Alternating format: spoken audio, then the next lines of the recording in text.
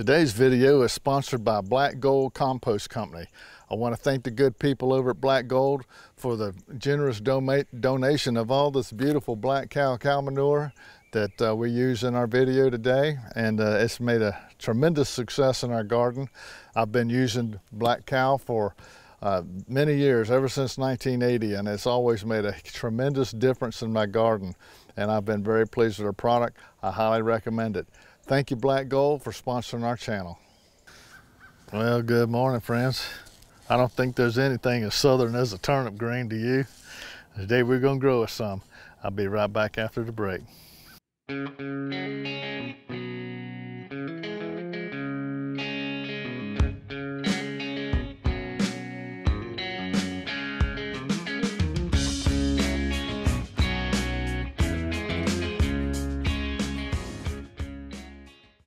Well, welcome back. I just love turnip greens. I especially love the roots. You know, the tops are great to eat and they're good, but man, sometimes I just take me a whole pot of the turnip roots and I dice them up in little 1-inch cubes. I cube them up and boil them up with some salt and butter. And man, them things I just love the way they taste. Anyway, we're gonna grow us a bunch today, and we're gonna use the purple top white globe turnip green, and I got these from johnnyseed.com. so if you want to get some of these seeds for yourself, check them out online. They got a good variety of all kinds of stuff for your spring garden, and this can be grown in the spring as well as the fall. If you live up, you know, a little further north than we do in Florida, you can have real good success with these both spring and fall.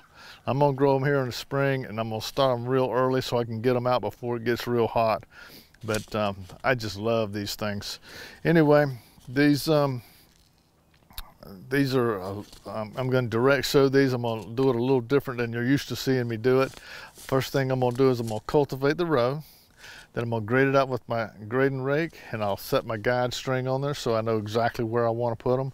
And I kind of dig me a little tiny trench down through the soil underneath there, and I'll take these and I kind of sprinkle them, lightly sprinkle them along that row instead of popping them in one seed at a time.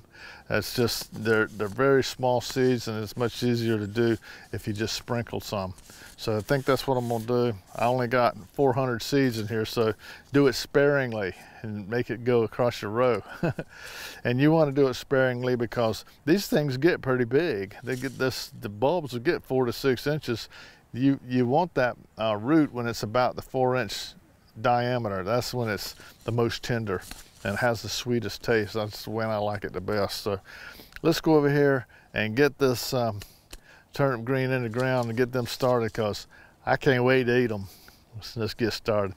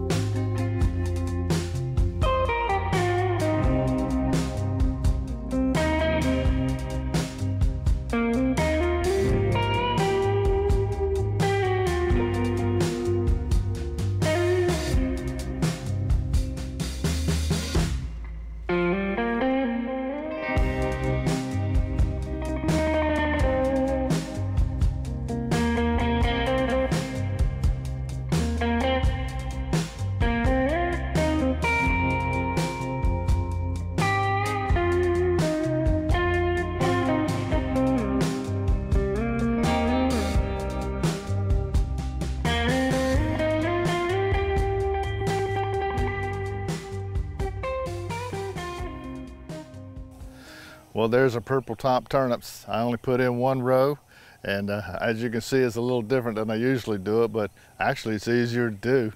But anyway, these will be emerging here in the next 10 or 12 days, and we'll come back and keep up with the progression of these all the way up until we harvest them. So stick with us, and I'll be back in a couple of weeks. See you soon.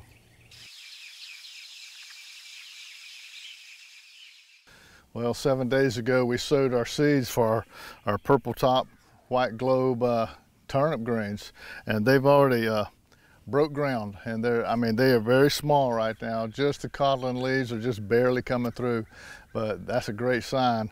These, they look like I had a really high germination rate, look like 95% germination rate, so I'm excited about that. We'll let these keep growing, and we'll be back in a couple of weeks and take a look at the progress, because right now it's hard to see anything in there, but we're getting there. We'll be back in a couple of weeks. Well, here we are with the turnip greens. They're looking real pretty. We planted these, direct sowed these on March the 13th, and today's April the 10th. So they're about a month old.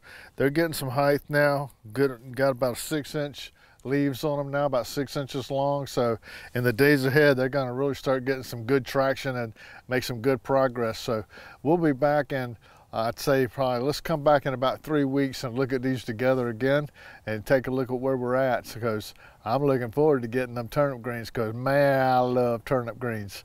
We'll see you soon.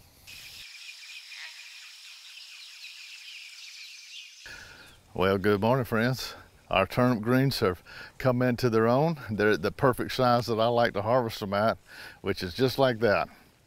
And I'm going to harvest these things out today because I just love these roots. You can eat the tops as well, and they're good, but I particularly grow these simply for the roots.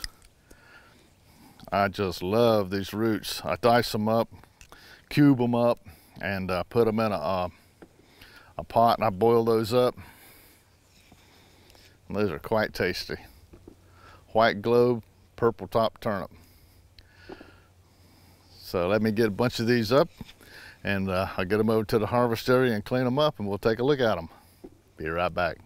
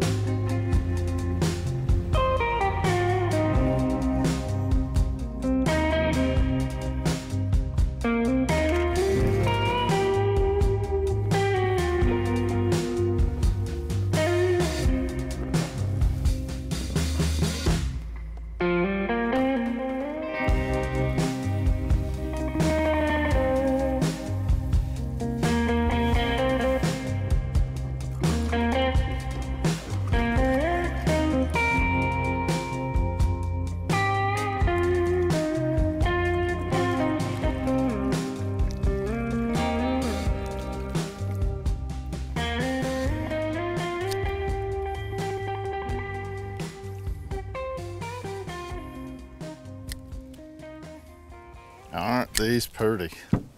Oh boy.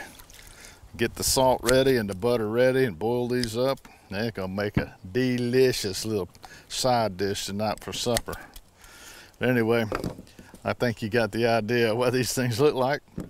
I got a whole bunch of them to clean here. These things will store up pretty good too, so once I get them clean, I'll put these things in the refrigerator, you know, and in the vegetable bin inside the refrigerator, and these things will last, you know, 2-3 weeks easily, you know, with no problem. And these are quite tasty, and I think this might be something you might want to try sometime. The best time to grow this is in the fall. I grew these in the spring this year simply because I had a hankering for some and I wanted them right now. So we grew some this spring in our summer garden, but they grow much better in the fall. They don't bolt, and they're not quite as woody. They're a lot more sweeter if you grow them in the fall. But anyway, a great choice for the garden. It might be something you want to try. So I hope our video brought a joy to your heart and a smile to your face. And until me and Nancy see you next time, always remember, by his hands we are fed. Give us, Lord, our daily bread. Amen. Have a blessed day.